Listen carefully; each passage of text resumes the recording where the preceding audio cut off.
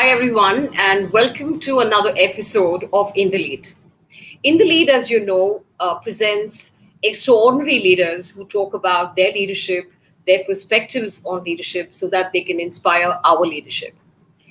Today's episode presents Daisy Chittilapilly of Cisco. But before we get there, do remember to like, share, and subscribe should you like the content of this episode. And do not forget to hit the bell icon so that you can receive notifications of future episodes. With that, let's move forward with In the Lead. In this episode of In the Lead, we're delighted to present Daisy Chittilapilly. Daisy Chittilapilly is President for India and the SAARC region for the much admired technology giant Cisco. In her role as President, Daisy is responsible for strategy, sales, operations, and investments to drive long-term growth for Cisco in India and the SAARC region. Daisy has a career spanning over 25 years in the tech industry, including 17 years of leadership experience at Cisco. She has a strong reputation for transforming operations and cultures to drive growth and scale, and is known for her rich experience and knowledge in digitally enabling organizations and developing go-to-market strategies around software and services. Daisy is passionate about encouraging the youth to make careers in the technology space. She also mentors startups to innovate technology solutions for the most urgent and pressing social challenges. Ladies and gentlemen, in this episode of In the Lead, presenting Daisy Chittilapilly. Thank you, Sujaya. Thank you so much for having me. My pleasure being here. Thank you. Daisy, I'm going to start right at the start. I know it's been just about a month since you've taken over as president. This is a big role. And, I'm keen to try and understand, especially in the interest of those who also taken on big roles, big leadership roles during these times. What does it mean to be able to walk into a large leadership role in the midst of upheavals in challenging times, which are also times of opportunities? So, Sujaya, you're right. Actually, leading through change and leading through obstacles is not really new for a leader in any organization, in any business. But I think the last 18 months have been unprecedented, because it's almost a black swan event, right? It's definitely, and we've all had to reinvent all of the things that we took for granted, whether it's the way we worked, whether the children went to school, how do we work from home, possibly without the best infrastructure in place, like countries like India. We were not set up for it perfectly when we went into COVID, so we'd had to deal with a degree of change that is unprecedented, at least my entire career of 25 plus years. We've not seen a similar situation. So the ask of leaders has been, it's been a balancing act, right? So on the one hand, you have to be there for your people. You have to put people first. You have to put the communities you are you are a part of at the center and in front of everything that you do. So, and that means leading with empathy, leading with compassion. And there's enough that has been said about leadership styles that lead with empathy and leaders who lead with empathy and compassion, coming out of it, walking out of it much better than leaders who don't. So I think I would say that's a position of strength as a leader if you lead with empathy and compassion. So that's the one side. But on the other side, every disruption is also an opportunity. And as a business leader, it's your job, it's your responsibility to make sure that you shape that opportunity in a way that your business and your ecosystem can capitalize on that opportunity. And often that opportunity is a little bit vague to start with. So it is in the hands of the leader to make sure that the organization can find that, spotting the opportunity and then translating what that opportunity means to your teams and to not just your employees, but your partners, etc. And over the last 18 months, the power of partnerships, because everybody, whether it's, if I talk about us at Cisco, our partner ecosystem, as well as our customers have all got hit by change. And we've all figured out that coming together as a single ecosystem and problem solving is better than trying to tackle this on our own. So, but at the same time, when we go after emerging opportunities which take shape during a disruption, acting with speed is important, because otherwise, in the business world, you have a limited opportunity to establish differentiation and a runway to break away from the rest of the crowd. So it's almost, I would say, a split brain syndrome way of operating, where you have to on one side be available for your people and for your communities as we all go through this emotional roller coaster ride, but on the other side also focus your people on emerging opportunities which the disruption is leading to, and move with speed to capitalize on those opportunities. And the last piece is the leader is not divorced from this reality of the emotional roller coaster ride. And so why they find themselves in this position where, as a leader, I don't have the answers to many of the questions. I'm facing all of these uncertainty and volatility myself, but I'm also in a position of having to provide leadership and manage through the change and turmoil for other people who are looking up to me to do that. So it's been an interesting time, Sujaya, but I think all in all, I feel, sitting in the position that we are in, and not to diminish the degree of loss that many of us have gone through and our teams have gone through, but walking out of it much stronger, both on the personal side as well as on the business side, right? So it's a good place to be. Right. I actually coined a terminology around this called soldiering on. And I think leaders have actually learned how to soldier on. And I think it's part of the adaptability that you're actually articulating right now. I want to be able to look at Industry 4.0, even the knowledge era, which took its own time to be able to really unfold. And my question to you is, what does an Industry 4.0 leader look like? What does it mean to be a leader, an Industry 4.0 leader? So what is this contemporary leader like to you? What COVID has probably brought home is what can be delivered electronically must be delivered electronically. Now, it's very easier said than done in the Industry 4.0, manufacturing and some of the traditional industries that we associate with the Industry 4.0 space, to do all of that online. But I think a digital first thinking in leadership, and right from the top and percolating all the way down, is important, because I think companies that had digital initiatives who were slightly ready or were already on that path prior to COVID, they found that they could pivot much more faster than companies which were doing the wait and watch conversation. The worldwide disruption to manufacturing plant operations, supply chain operations, logistics operations, that has taught us, and COVID is not going to be the last disruptor the world is going to see. I mean, it may be a pandemic, it may be something else altogether, some geopolitical upheaval altogether, or a natural calamity, which is increasingly becoming the norm of the day with the degree of climate change that we are seeing. So there is an awakening and an understanding that we need to have technology embedded into all, I mean, for even, of course, manufacturing plants, oil and gas companies, etc. They have a significant amount of technology in their core business. Of course, they do. But the conversation about embedding digital technologies into their processes, into their workflows, making their people more digitally savvy, all of that is, I think, the need of the hour. So leadership that thinks digital first, even in what is a traditional industry, I think that is, and it's not, digital and technology is not something for the CIO to go and think about. And I think there is increasing understanding of that. If I am the board, if I am the CEO of a company, I need to understand technology and I need to understand digital technologies, because that can, separate my survival as a company. It's come down to that. It's really come down to that. So you need to have a working knowledge understanding of cloud, of cybersecurity, of IoT, of artificial intelligence, machine language. And you must understand how those technologies can help you shape your business for the future. And you must also understand, I think, as leaders in any business, that a player coming with skills in a parallel or an adjacent industry can come and eat your lunch, breakfast, and dinner, right? So that you have to have a working understanding of how deep tech startups, as an example, what these technologies are doing is they're lowering the entry barriers that have traditionally protected, worked as protective moats around traditional industries.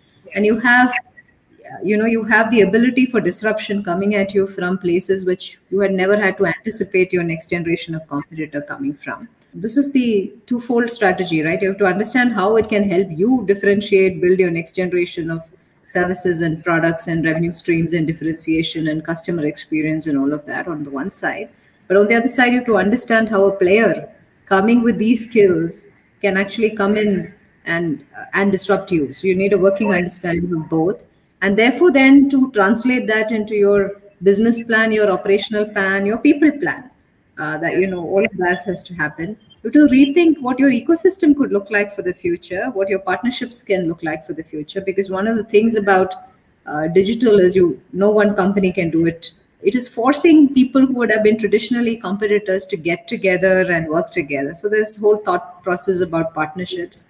I touched on digital literacy because skills are very, very rare in this space, and it will so there's this whole element of figuring out where your talent pool will come from. So people who understand your domain but who also are digitally skilled, that's an extremely rare combination. So your talent strategy will change. Yeah, so, and you've kind of just given me the backdrop to come in with my conversation around digital literacy, because you've actually spoken about that and the need to want to learn this from the CIO. I think this is a very important part of this conversation, really, because I wanted to talk about the whole future of work and this whole business of every business becoming a technology company, every company becoming a technology company, and the need for digital literacy within organizations. What is your own experience and what is your own view on the need to be a digital savvy leader, and what does a digital savvy leader really look like? Well, one trait I would say is curiosity, right? Just to keep looking, not just in your ecosystem and in your pond, but the ability to go out and engage in forums that you wouldn't typically. And this, we see people doing this really well, right? So, one of the conversations that I've been, we stay very close to. We have a partnership with NASSCOM on skilling as Cisco, and one of the conversations that one of the requests that we got is on cybersecurity, right? So NASSCOM typically is known as the industry body for IT and tech in the country. But if you look at NASSCOM, the kind of companies that come to NASSCOM for advice, and therefore to NASSCOM's members for advice, come from traditional industries like banking and from manufacturing and oil and gas and so on and so forth. And one of the topics for conversation today is cybersecurity. I mean, to the point that, there's a great degree of awareness about cybersecurity. So everybody knows it's no longer an if, it is only a question of when. And if you look at the CERT data for India, it's the 600% increase in attacks during the COVID period is mind-boggling, and nobody is spared. You're a 500 crore company or a 5,000 crore company, or you're a government or a state government institution. Everybody is at risk. But the conversation is what do you do about it, right? So there are enough number of, we have some conversations where they know cyber, they've heard about it, but they really don't know it in the context of their business and what they need to do. So there's all the way from the awareness level at the board level, the CEO, CXO level, and I would say perhaps the generation 2, generation 3 skilling, because this threat landscape is constantly evolving. The players are constantly evolving, and they are evolving unfortunately, at a higher degree of speed than the businesses are evolving in this space. So, the skilling requirement for people and at the grassroots have to deal with it. So you have to do work on multiple levels, right? What do you do as a board to de-risk your business? What do you do as an CEO and the leadership team, and how do you prepare for an event like this? Because it's only about preparing for an event. It's no longer a question of whether it will happen to you. And then you need the guardrails in terms of will your internal people be skilled to deal with it? Do you have partners who are better and adept at doing it, who will work with you in close conjunction and be vested to your cost to keep you safe? So this is the conversation. If you talk about artificial intelligence, or you talk about blockchain, or you talk about IoT, it's the same conversation, right? And every layer has to interpret this technology and translate it in a way that matters to him. And I think curiosity, I mentioned curiosity, but there's also this, we are also moving away from a time when education was a once in a early stage experience to education, which is a lifelong experience, and at all levels of an organization, right? So leaders have to, so curiosity is one part, but leaders have to have clear conversations around how will you make yourself and your organization that you lead unlearn and relearn? And for every industry to industry, it may be, the time period may be different, but you almost have to Yeah. reboot yourself from, or disrupt yourself from the inside in terms of your skill profile. What you've learned already doesn't ever go away, but sometimes you have to unlearn. In Yeah. this world, we've always built learning as a pyramid structure, right? So you're building on top of what you already know.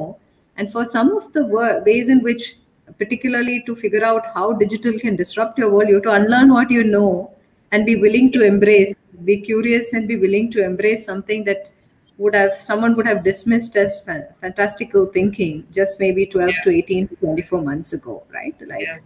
So the learning is not a problem for us, but the unlearning is very difficult because we are all Yeah. products of, experience is considered such a big thing, right, in the world we Yeah. live in. And your Yeah. collective experience is the foundation on which you build newer and newer fonts of knowledge. And Yeah.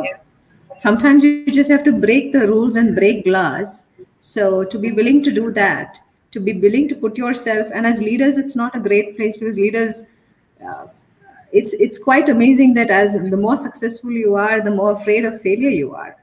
So Yeah. So the ability for you, especially if you're in a very successful business, or you're successful, b, you're in a very successful business, so your risk appetite sometimes yeah. is not at the levels at which it needs to be. So Yeah. curiosity is unlearning and constant unlearning and relearning, and then the ability to take risk or high change agility, right? Yeah.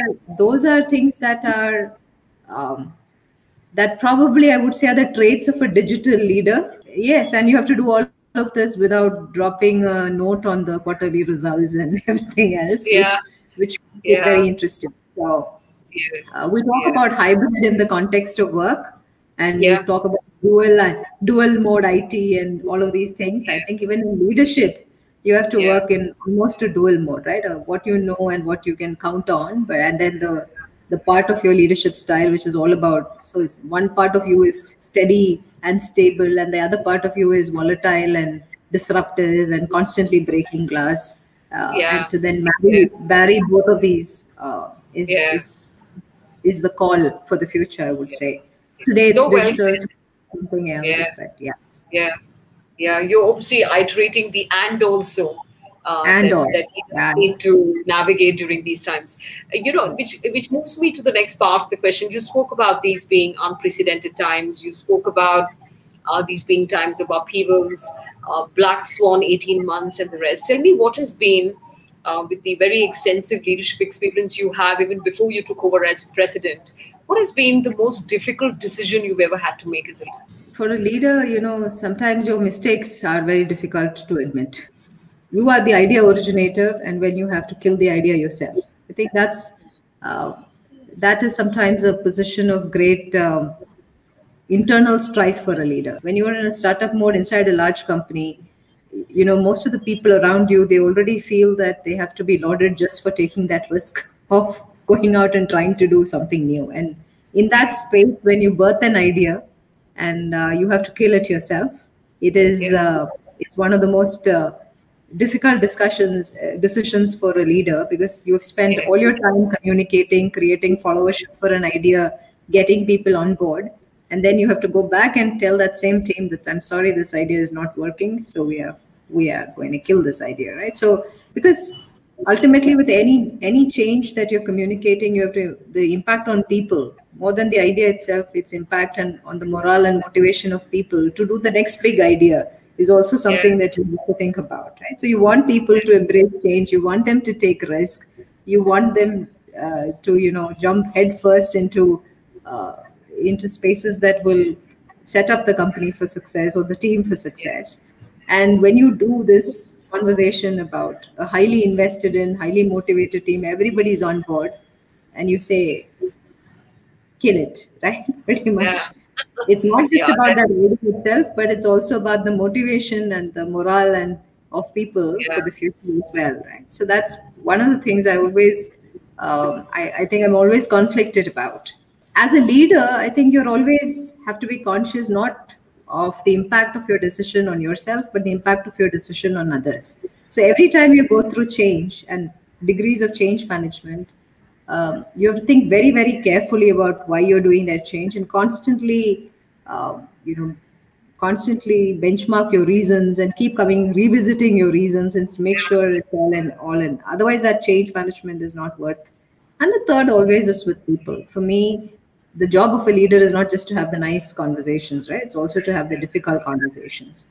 And to be able, and the best conversations are when you can coach people into understanding that decision rather than, relay and my style in general, I don't like to, I can say, okay, this is it, right, and move on. But I always prefer coaching people to a stage where they make the decision that this isn't working out for me Yeah. and something else will work out for me better. So Yeah. having those difficult conversations in a timely manner, but to get individuals to come to that decision point in their own head, to accept it in their own head, it's a moment of pause and consideration, deliberation in myself Yeah. as a moment of conflict also, I must admit. Of course, of Yeah. course, of course. I had to ask you this question, so I'm going to ask this, which is, what do you see as differentiated in your own leadership style as a woman? How do you see your own leadership is differentiated as compared to perhaps, and I mean this as a woman, from the woman lens, do you see this as differentiated in any way as compared to perhaps male bosses or male leaders that you may have worked under in the earlier parts of your career? There are some traits in a leader which I'm not sure they are gender. I think they're gender agnostic. Let me put it that way. Yeah. The ability to provide clarity, particularly when in the midst of ambiguity, right? That's one big one. Whether it's the ability to build followership for your ideas, which means a very effective communication style, and a communication style that is individualized to your Yeah. audience, right? So Yeah. that's another one that leaders definitely need. Leaders who have high change agility probably are set up a little bit better for success. And then, you have to have ample doses of courage as a leader, because, I heard this saying a few years ago, and I thought it stuck with me because I thought it was really true, that a leader is recognized by the number of arrows on their back. And so, Yeah. that I thought you have to have ample courage to Yeah. go where nobody has gone before, to have to have all of to take on the pressure of all of this ambiguity, to wanting to be accountable for a set of people, which is internal, external. Everybody's looking up to you for direction, and then to have all the difficult conversations and make all the difficult choices that you need to make. So if I look at these 3, 4, 5 things, I don't know. I mean, is there a difference that could a leader not have this because he's a man, or could a leader not have this because she's a woman? I'm not sure, right? I think you need to have like these 3, 4 things in your, and of course you need hard skills which your job calls for, whatever in your domain of expertise. But to the point about nuances in style, yes. Yes, definitely yes. Right. So one of the things, and I'll give you one example, but my tone doesn't change too much from how I'm speaking to Sujaya. So when I'm under pressure, also it's like this. When I'm having a very tough conversation, also its tonality doesn't change too much. I don't, you find a lot of people who, if they want to make a point, and I've seen this with male managers and bosses I work for, they'll even thump the table literally, right? They thump the table literally. Their intonation and their voice will keep up and down. Sometimes there is repetition of the same thing over and over again, right? There is the volume, decibel volume will go higher. There's a nuance. For me, it is always about, I'm sorry, but this is unacceptable. And I will say it once. And people take some time. So I realized that this is something that people don't realize. The first time, my first few years as a leader, I realized that saying this, we are used to being told. Sometimes people are, if you worked for a manager where the style is that unless the person's voice is high volume and you're not told 5 times to do the same thing, you don't need to do it, right? That could be the world you grew up in. And here comes a leader whose voice doesn't turn octaves, it stays the same, quite even toned. It's a good conversation. Yes, the smiling and the maybe a little bit of a grim face, but it's not serious enough. There's need to take this seriously, because we don't see the same behaviors that our previous manager was or boss was exhibiting. as a woman having grown up in India, and Sujaya, perhaps you can relate to it as well. You understand, I understand disenfranchisement very well. When you are a working woman, you walk into some of the largest global companies in the country, and you will have, and because you're working, usually you are working with men you lead, people just make the natural assumption that you're the junior most in the hierarchy, and they start talking to the men. You experience inequality on a daily basis, so you understand disenfranchisement perhaps better than a lot of people understand, and you understand this diversity question that we grapple with, diversity of thought. Again, gender is only the biggest manifestation of it, but you understand the diversity of thought and the minority conversation.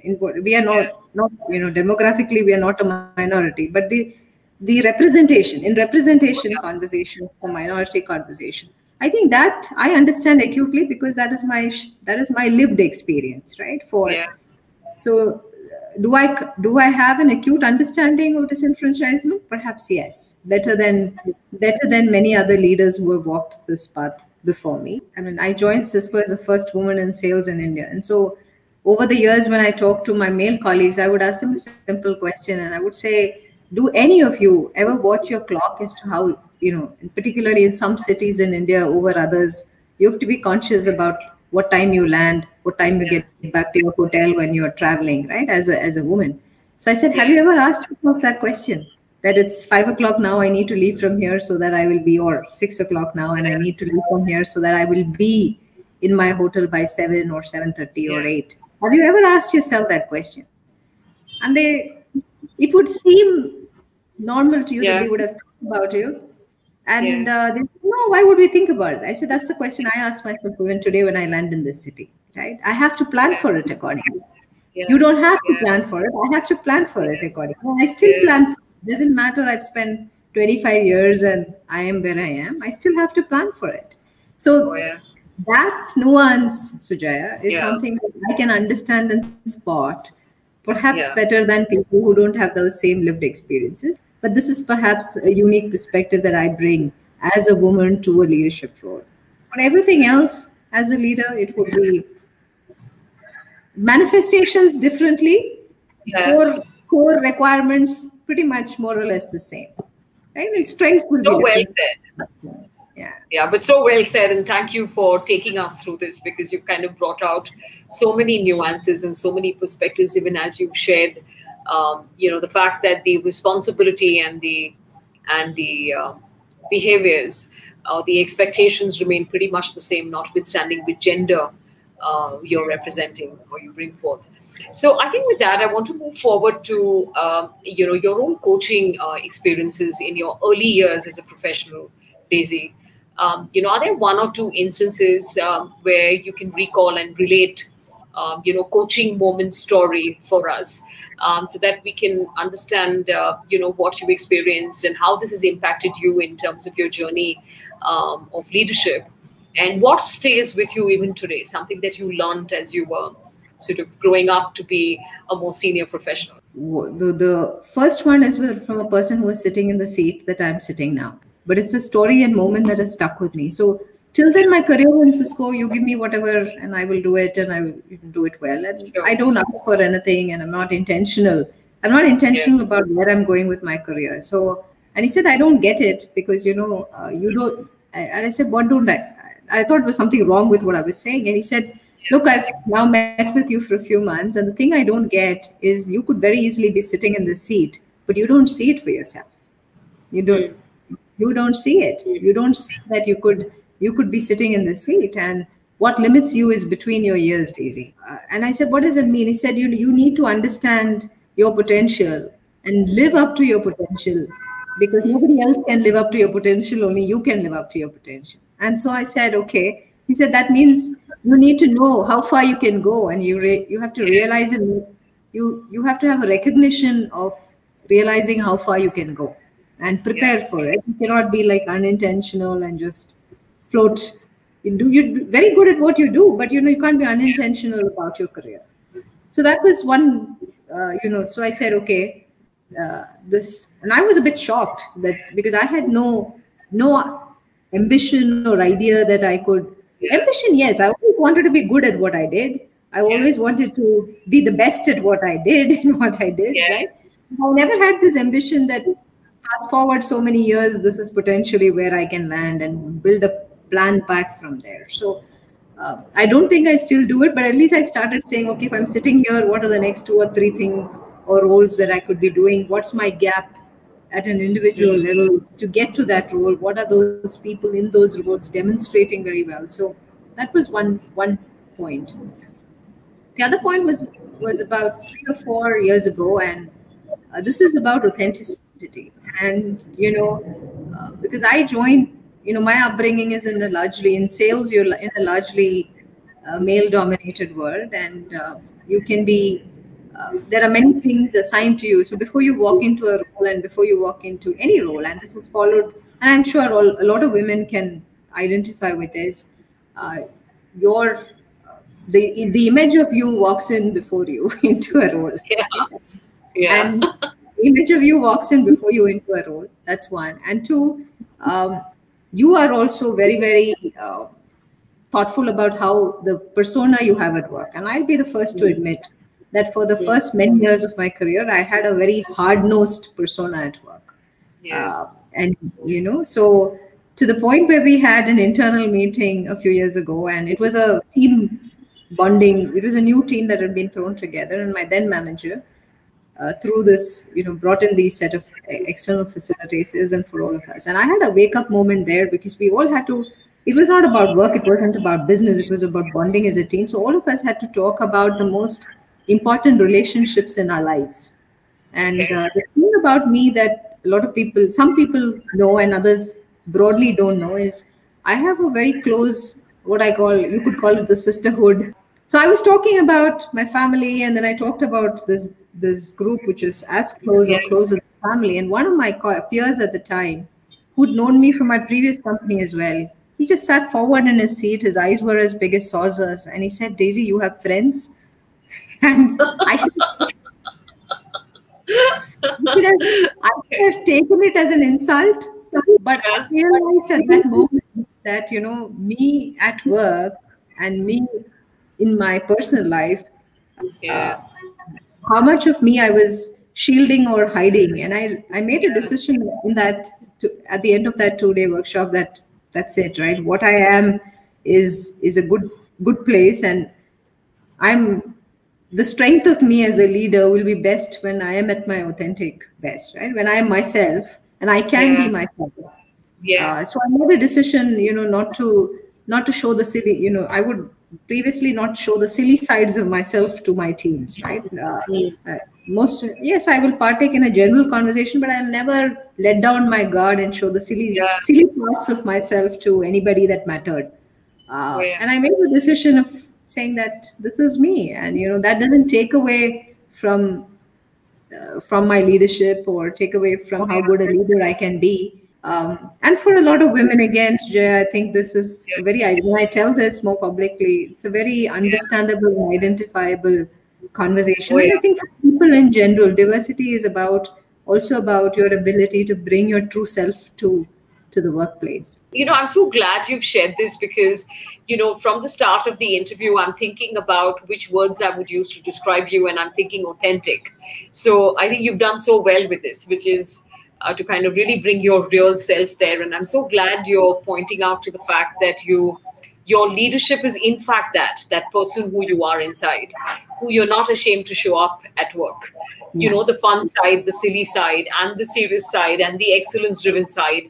And the side that means business, and the side who will coach, and the side that will guide. And I'm just so thrilled you brought this up, because it's kind of appears to be quintessence of who you are. So I'm really glad you raised the piece on authenticity. I'm going to move forward to, I think it's the right moment to ask you about your leadership philosophy or philosophies, Daisy. Which are the ones that you believe you've developed or have reflected on would be incredibly inspiring for other people to know and understand what your leadership philosophies are? I think maybe, my upbringing in the tech industry, perhaps. So the first philosophy, you have to have an innovation-centric mindset, right? You have an innovation-centric mindset. And I also grew up in the sales world. So you have to have a growth centric mindset, right? So you have to always approach every problem with, are we doing this better than what we were doing yesterday, right? And it's got nothing to do with comparing to anybody else. I once was fortunate to hear Michael Phelps live, and he was asked this in our sales meeting, and our CEO Chuck Robbins asked him, who do you consider your greatest competitor? And he said, me. And I said, yeah, that part I identify with. So this whole innovation centric and growth centric mindset, which is about doing better today, the same thing may perhaps, but doing it better today than you did yesterday, or even better is to do new things, right, and set up for the new world. So an innovation centric and growth centric leadership style, I think. The second is, we all as leaders grow up and, we all start out as leaders with a focus on me. And at some point in our leadership journeys, we shift from me to we. And we realize that leadership is all about the service of others, right? Leadership is time spent in the service of others. And the third is, again, something which is, as you grow as a leader, it becomes very important. And this is personally for me, and and maybe that is why my choice of a long career at Cisco as well, and even the company I've only worked at 2 companies previously, Sujaya. So that's a good illustration of why this is important to me.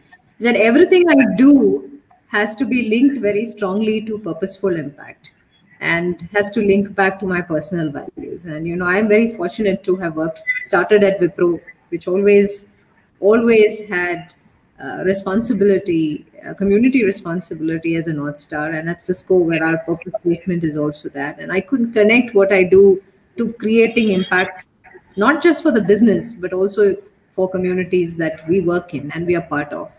And to do it in a company where my personal values and the company's values match, right? That's incredibly important. So I say for leaders, find assignments that are not just at this, obviously at the center of your intersection of your interests and passions and your capabilities, but also at the intersection of your values.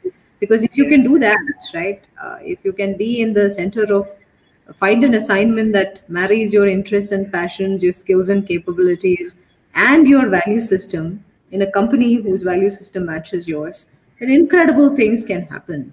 And you can live up to that full potential of yourself that you think you have, and the ecosystem is also set up to make you the best leader that you can become. Having purpose at the center of, I would say I think after many years we've coined a word for it. It's called purpose. Putting purpose at the heart of everything you do. That has to be, for me personally, that's a very big. I have to be able to connect back to why are we doing what we are doing, and why am I doing what I'm doing. So true. So true. And so well said. So thank you for that. I'm going to move on to the next question, Daisy. And you talk about supporting the youth and empowering the youth to be able to take up careers in technology. So for particularly those who are listening to the show, and are people who aspire to make careers in technology, or are people who are already work in progress in terms of already working on careers in technology, what is your message to the young people who aspire to pursue careers in the technologies? As India, we have been, maybe minus Silicon Valley, we have been we are a global leader in tech skills, right? So there's no secret about that.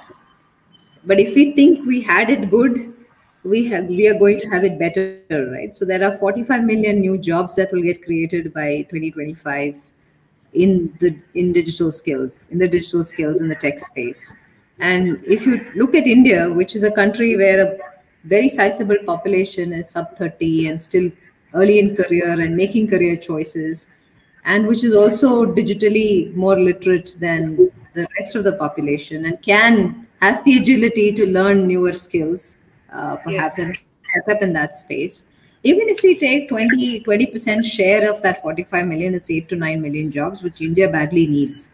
So I think, as youth, as you look at your career and making a career for yourself, also think about the competitiveness for India and what it does to India's competitiveness if all of you don't grab this opportunity with both hands. Now, it's not going to be easy, because every country in the world and the youth of every country in the world also has their eyes on the same opportunity. So it will mean that we will have to, you have the gap between our syllabus and what the real world calls for has been a perennial debate. We're getting better and better at bridging it, but it will mean that a student who is going to college today may not learn everything in college, may also have to go off and make some sacrifices of personal time on the side, and and get better at it. Even for people who are early in career and have started working, it'll be very important to not be satisfied that I've got a job and now my life is set and I will keep rolling along like this. With this learning and unlearning and relearning that we talked about, Sujaya, a little bit earlier, it's even more important to this demographic. And it will be very, very sorry if we, and frankly, I think India is fantastic because now the applicability of these skills for the youth who's listening in today is not just in established employers like Cisco and others, right? If you look at what India is doing really well, and I'm very fortunate to be talking to a bunch of startups, and when I look at the startup founders of today, they're coming straight from college with some brilliant ideas and setting up, with some great skills. And so you have a pathway to prosperity, to economic prosperity, and to create differentiation for India, not just in the organized companies, but also take a great idea out on your own. And the ecosystem today is not like it was even 5 years ago, right? Whether it's the government, whether it's ecosystems like tech companies like ours, whether it's venture capitalism and financing partners, the ecosystem is set up to allow you to succeed if you are starting in the tech space in India on your own. The environment in India is so much conducive to you starting and opening your own business in the country as well. So entrepreneur, you can go down, you can have all the tech skills, and you can choose not to work for a big brand, but to become the next big brand out of India. And I think the CNN article, which just came out a couple of days ago, talks about the next $1 trillion industry from India, which is the SaaS companies which are coming out of India. And so many of them are young founders, all below the age of 30, right? So very, very exciting times ahead. The past is no indicator of the future in terms of our opportunity, in terms of tech skills. So it's ours to grab, and it's not just about getting a job anymore. It's about, yes, getting a job, being very successful individually, but also continuing to keep India's flag flying high in this new arena of digital. We must be the digital skills nation for the world. Yeah, absolutely. Lovely. So I think with that, we come to an end of this very brilliant conversation. I must say, I have to thank you for your authenticity. Thank you for your candor. Thank you for the details and the nuances you've invested in terms of the way in which you've articulated your responses. So thank you so much, Daisy Chittilapilly, for being able to join us today in this conversation on In the Lead. I'm hoping we have an opportunity to be able to connect and speak again. But for today, thank you. And for the audience, do remember to like, share, and subscribe if you did like this episode of In the Lead. And don't forget to hit the bell icon so that you get notifications for future episodes. For now, we want to be able to say thank you and goodbye to Daisy Chittilapilly. Thank you ever so much, Daisy. Thank you, Sujaya. Wonderful being here. Thank you again for having me. Thank you. Thank you.